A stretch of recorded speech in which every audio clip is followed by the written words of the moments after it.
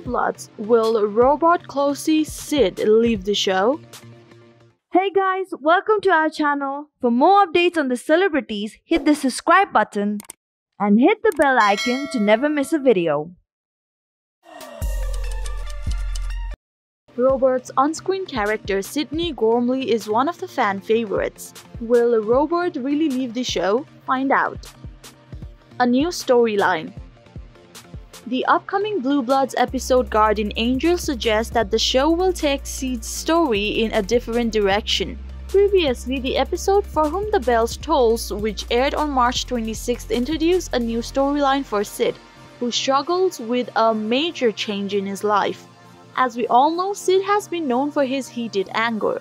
However, Reagan notices that Sid was stressed for some reason, so he also tried to get Sid to seek help from a therapist.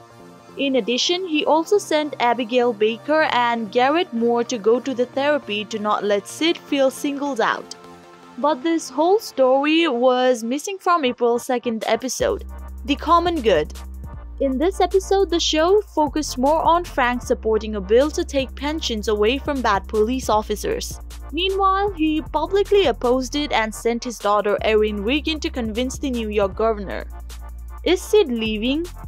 Danny Reagan's direct supervisor Sid was a sergeant when he was first introduced in the show.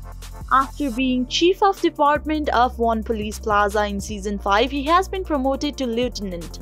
Sid is Frank's voice that the public hears when a difficult issue arrives on Frank's desk.